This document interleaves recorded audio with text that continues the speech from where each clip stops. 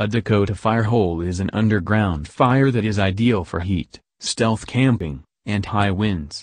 Because the fire is underground, the flame doesn't have contact with the cold air, so the ground acts as insulation for the fire, making it hotter than a normal one.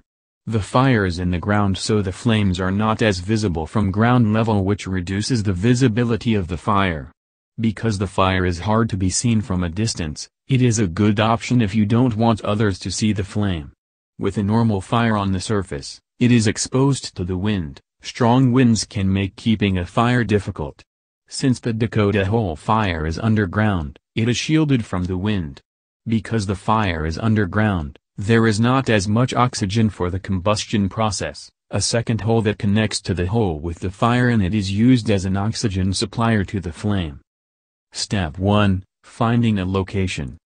You need to find a good location to build your Dakota Fire Hole. Any flat surface will work great for the making of the Dakota Fire Hole. Once you have decided on your location, you need to clear the area of any vegetation and debris such as weeds, dead leaves, and rocks.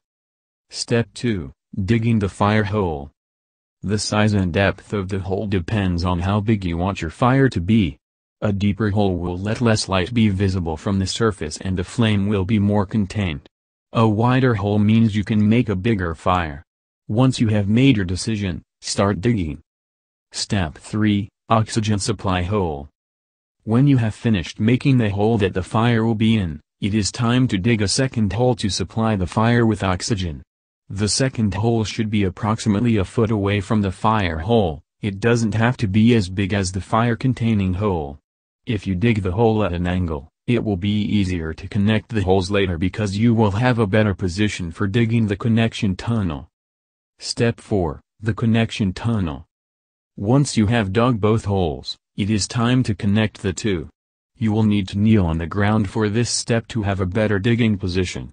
The connection hole should be about as big as your fist. This will be where the oxygen reaches the flame, so make sure it is the proper size or else your fire will not be properly fueled. Step 5. Starting the fire. Starting a Dakota Hole fire follows the same principles of fire building as a regular fire would. Gather small dry materials to start the fire and gather kindling to build the fire.